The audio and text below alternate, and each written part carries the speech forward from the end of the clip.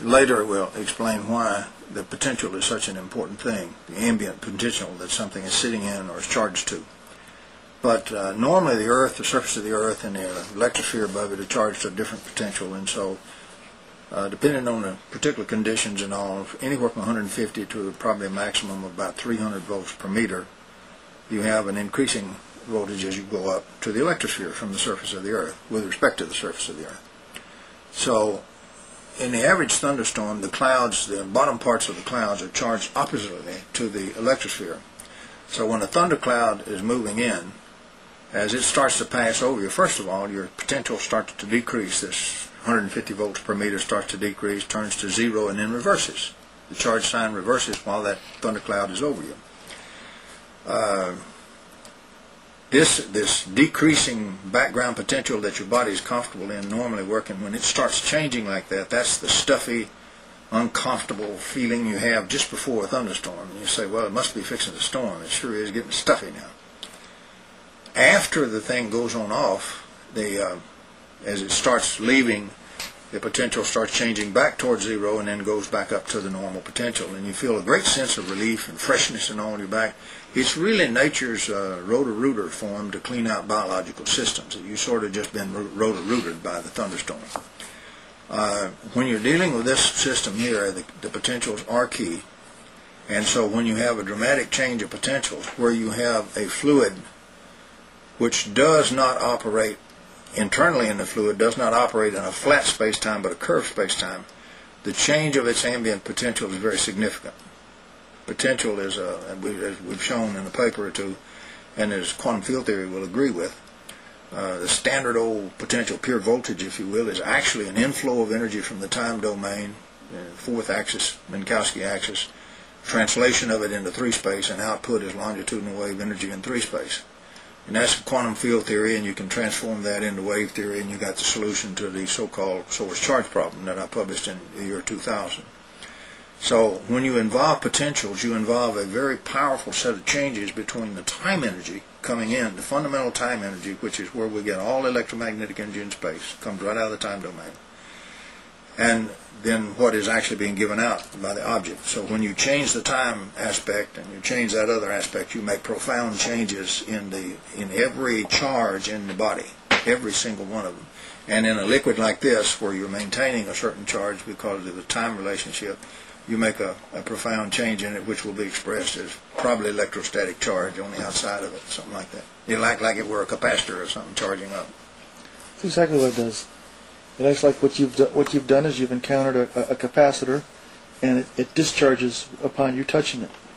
Yeah, see, I looked at, for another machine of another inventor, I looked at a process he was using once, and came to the conclusion that he was charging in a rotated frame. He had found that a certain way to when you change potentials in ambient potentials, you actually change the rotation of the frame. It's not a simple change like it's treated in electromagnetics.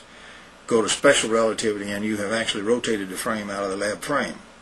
And capacitance changes and charge changes when you rotate the frame.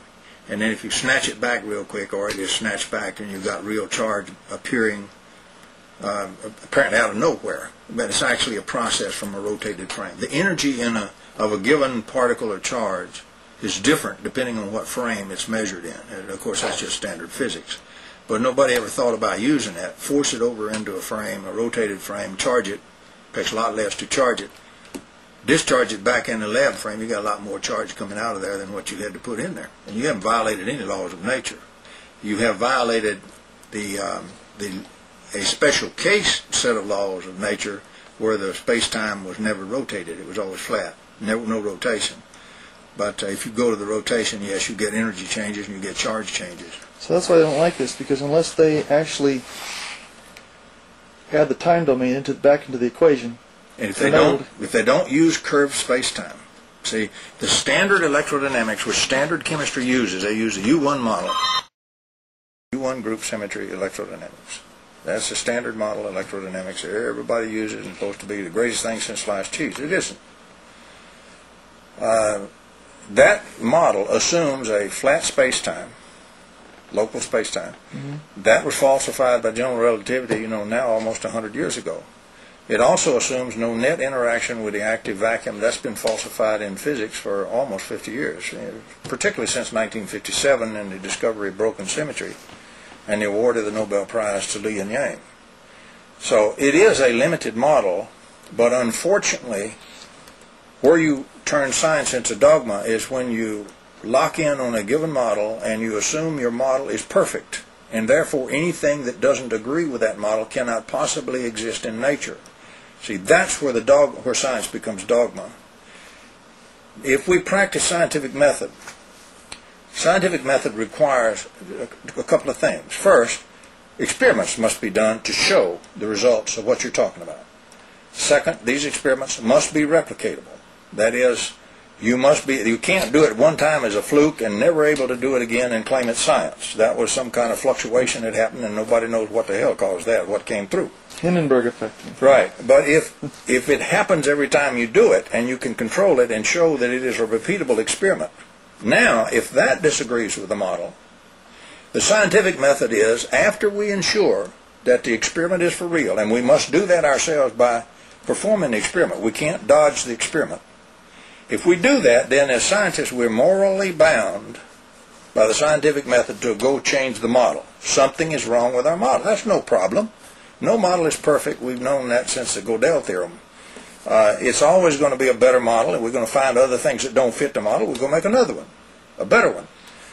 That's the way science progresses. But the problem today is that we have a great movement, you might call it fundamentalism in science, where we lock in on the accepted models and we shove out anything else that's ever going to be discovered or anything because it couldn't possibly exist if it violates our model. That is a total violation of scientific method. For example, in cold fusion, there's now some 600 or so experiments by many different laboratories, by many different good scientists in several countries of the world. You cannot ignore 600 repeatable experiments. If you do, it's dogma, not science. It's also against the big nuclear community, so you can imagine all those accelerators and everything saying you can do the transmutations at low spatial energy.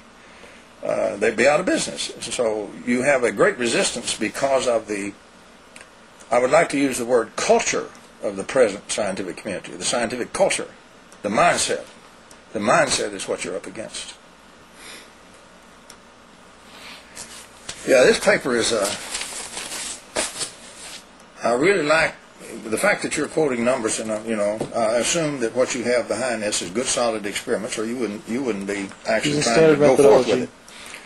Repeatable. Anybody can do it. It's repeatable. Given it's repeatable, and given that the experiments, are there and repeatable, then scientific method says we have to question the model. The proper response at this point is not to argue about the experiments, if enough of them have been done to be sure it's replicable and it's repeatable. We have to quit arguing about the experiment, and we have to argue now about the model. What we have just done is falsified the present model. That's what you've done. Okay? We got to look at the characteristics of that model if we see where the weakness of the model may be. Well, the weakness of the standard U1 electrodynamics model that's used in the chemistry, almost exclusively, for example, is two things. The first thing that it does is false, is it assumes a flat local space-time. You can't even have an energy change in a flat space-time by definition.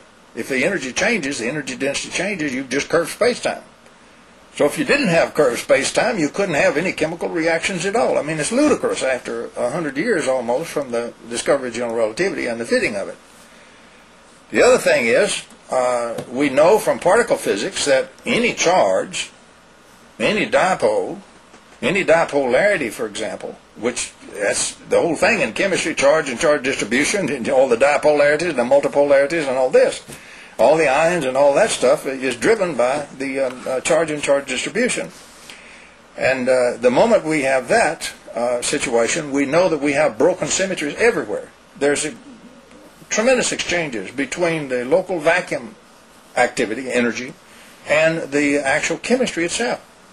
So that's been falsified.